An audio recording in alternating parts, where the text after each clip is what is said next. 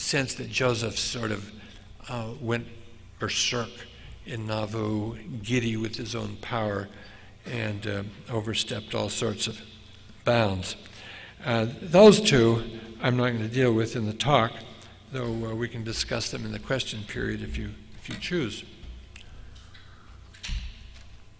Well, let me begin with treasure seeking. It's a strange one to start with, but I think it has an interesting moral to it. I'm not sure that treasure seeking is, in anyone's mind nowadays, much of a problem when it comes to understanding Joseph Smith, at least not among anyone who has read the recent historiography.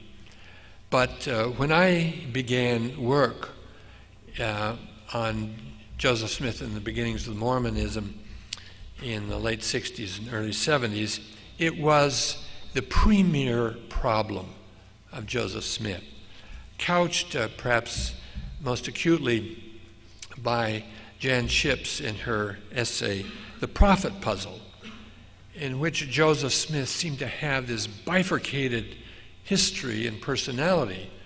On one side, he's the young visionary, and on the other side, he's the young money digger. And the two seem to be totally incompatible. One is superstitious and kind of greedy. The other is exalted and religious and pious in every way. And it was interesting at that time because there were a whole set of sources lined up on each side of this divide. On the money-digging side, the two primary bodies of evidence were the affidavits that Phlastus Hurlbut collected in Palmyra when he was on his mission to discredit Joseph Smith, and the neighbors happily provided him evidence, many of the accusations having to do with treasure seeking. And the second being the 1826 court trial, which was recorded in documents whose provenance was questionable, and so no one was able to say for sure whether this trial occurred, but in these transcripts of events in court, Joseph Smith speaks of money digging, even his friends speak of him as a treasure seeker, and so on. Well, that set of documents were available to Fawn Brodie and everyone else who wanted to build up the treasure-seeking side. But among faithful Mormons, among which I counted myself, these documents were not just judged and evaluated like every historical document has to be. They were totally discredited. They were just said to have no validity at all. The very occurrence of the 1826 trial was in doubt, and everything was thought to be a pure fabrication.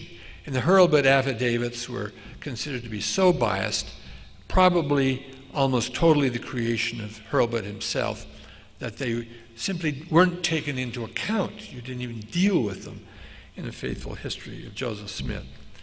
Of course, on the other side, on the visionary side, you have countless accounts, beginning with Joseph Smith's own records, and Lucy Mack Smith's, and Emma, and Oliver Cowdery, and Martin Harris, and many others who talked at length about Joseph's visions. So we had sort of these two parallel histories scarcely touching one another. And my question as a historian was, how am I going to deal with this? Am I really going to discredit all of these documents or not? I felt like I had to deal with them in some way as evidence. Well, a couple of things happened as I began to work on this earlier book.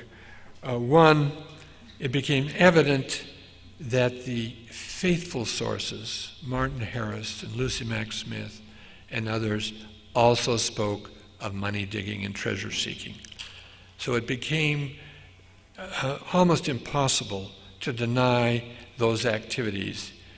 The Josiah Stoll search for treasure had always been accepted, but now it seemed apparent there were much more money digging in the Smiths' lives than had been thought of before. The second was change in the evidence was the 1826 trial was validated by this little scrap of evidence that Wesley Walters discovered, seeming to prove that the event had taken place. And I remember, as just in the middle of writing that book, all of this evidence was being debated, and I had to write in such a way that I left room for those who still doubted the 1826 trial to sort of have their say and their voice, and at the same time to bring it within the Latter-day Saint canon of acceptable evidence. So altogether, my task was to conceive, not to deny money digging, but to conceive of what part it played in Joseph Smith's early life. I couldn't escape that fact. Well, my encounter with Joseph's treasure seeking came in two stages corresponding to these two books, published 20 years apart. In Joseph Smith and the Beginnings of Mormonism, my strategy was essentially to neutralize the charge, because as I was writing, the scholarship about treasure seeking and magic in general was proliferating in Anglo-American historiography. So it became evident that these practices were commonplace in the 17th century in all levels of society, in the 18th and 19th century among common people and the lower classes. So that once you spread out this process so that Joseph Smith is not a peculiarly weird version of treasure seeking, but that it was widely practiced, suddenly it was no longer a blot on his character, his family's character. It was no more scandalous than, say, gambling, playing poker today. A little bit discredited and slightly morally disreputable, but not really evil. And when it was found that all sorts of treasure seekers were also serious Christians, why not the Smiths too? So instead of being a puzzle or a contradiction, it was just one aspect of Smith family culture and not really anything to be worried about. Well, that's how far I got in Joseph Smith and the Beginnings of Mormonism. In Rough Stone Rolling, I go one step further, in a slightly more speculative vein, but one I think worth seriously considering. And that is to see magic and money digging as providential, that is, as useful in the training of a prophet. And why that struck me more forcibly this go-around was that I came to see what a huge leap of faith the translation commandment required. It was a totally unheard of, unprecedented charge from an angel to tell a young man to translate an ancient record without any learning, strictly by the use of a stone, the crystals or the found seer stone. And I wanted to emphasize that because I think we've underestimated the problem of self-belief. Why should Joseph believe in his own revelations?